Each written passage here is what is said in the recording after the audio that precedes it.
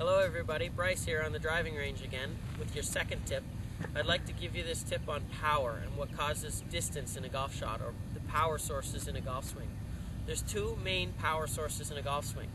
The first main power source in a golf swing is the difference that your shoulders turn in relation to your hips. The more your shoulders turn in relation to your hips, that's the coil in the golf swing.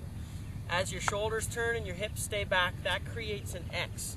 And the bigger the X, or the more your shoulders turn in relation to your hips, the more power you can generate in a golf swing.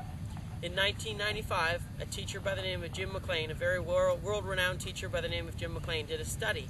And what he found was the longest hitter on the PGA Tour at the time, John Daly, had the biggest X factor. And the shortest hitter on the PGA Tour, Corey Pavin, had the smallest X factor. But the really interesting part of the study was every player between Corey Pavin and John Daly hit the ball a little bit further if they had a little bit bigger of an X factor. So as you can see, a nice big golf swing with no differential between the shoulders and the hips. This is a very weak swing. But somebody that turns their shoulders a lot and holds their hips back, that can be a very powerful swing. That can create a nice big X and be a very powerful swing. Now, for those of you who aren't 18, 19, 20 anymore and don't have that flexibility, there's good news. That's not the only source of power in a golf swing.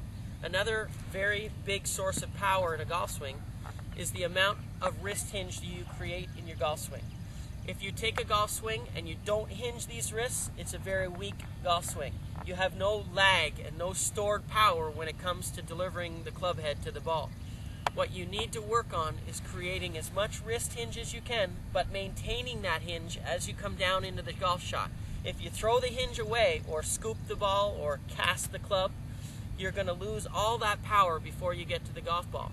What you'll notice the best players do in the world is they create a lot of hinge and they hold on to it until the right moment down at impact.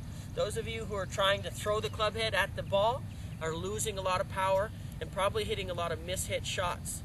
So, a good drill to work on to create this lag is called a hinge turn drill, where you hinge the golf club straight up like this, turn your shoulders back, puts it in a good position, and then try to deliver it to the ball. When you try to deliver that club head to the ball, try to de-loft the club face a little bit. Don't ever try to add loft to the club head, and you'll hold on and maintain that hinge a little longer. I hope this helps, and if you have any questions about it, come see myself, Dave, Scott, or any other professional staff here in Elmridge. We'd be happy to help you. Thanks, and have a great day.